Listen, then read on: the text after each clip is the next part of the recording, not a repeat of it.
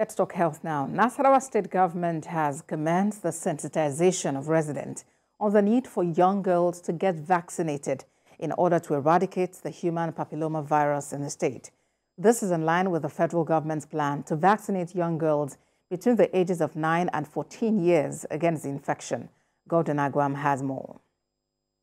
The human papilloma virus is a sexually transmitted infection which is a major cause of cervical cancer among women in the country. To tackle this head-on, the federal government approved the commencement of the first batch of vaccinations against the virus in 16 states, and this includes Nasarawa. It is in furtherance to this that the Nasarawa state government is organizing this sensitization workshop for representatives of the Nigeria Medical Association, Nigeria Labour Congress, Nigeria Union of Journalists, religious associations, among others. Human Papilloma Virus.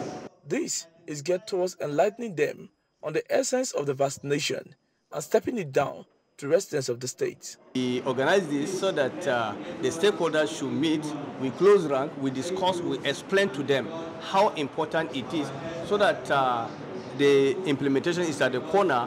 After the meeting, the engagement meeting, they are meant to go back to their respective community, also to enlighten them.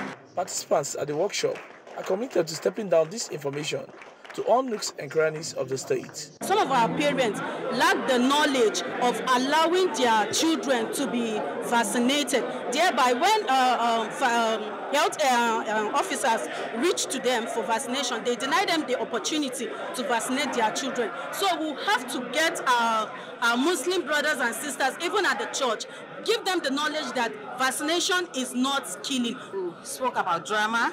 We also do that. You know, these are subtle, entertaining ways that can get to people to embrace whatever plans, whatever programs, the government has for us.